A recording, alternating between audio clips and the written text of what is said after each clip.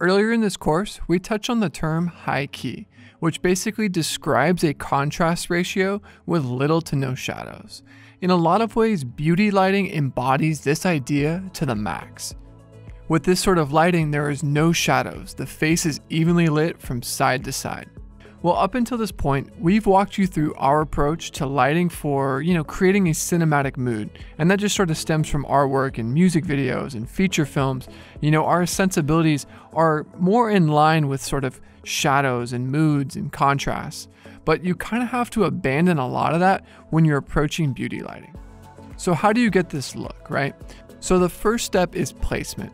Placement of the lights is crucial for beauty lighting. Instead of having a key light from the left or a key light from the right, you need to place your lights right above and below your camera.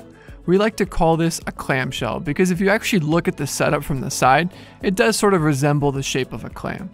I think the best way to explain how a clamshell works as a lighting setup is to compare it to a more traditionally lit cinematic lighting approach. So here's our first shot.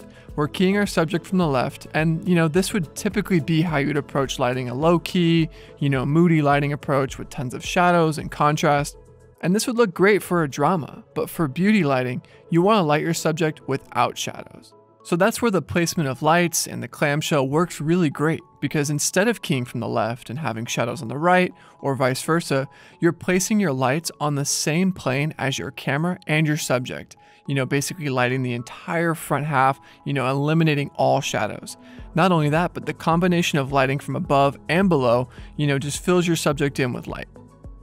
And the last thing you need to place is your camera. Don't forget when you're setting up the lighting, your top and the bottom elements of this clamshell to leave a little gap in the middle to where your camera and the lens can shoot your subject. Step 2 is dialing in the lights. You can see if we just played the top light in the clamshell, or just played the bottom light in the clamshell, it starts to create shadows on your subject's face. So you want to dial in the points of both the top and the bottom to taste, to where you feel like your subject is evenly lit. Something to consider as well is making your source as large as possible. We've touched on soft light earlier in this course in previous lectures, and essentially by making your source larger, it'll appear softer on your subject. And since this is beauty lighting, softer lighting is going to make your subject just look better. Step 3.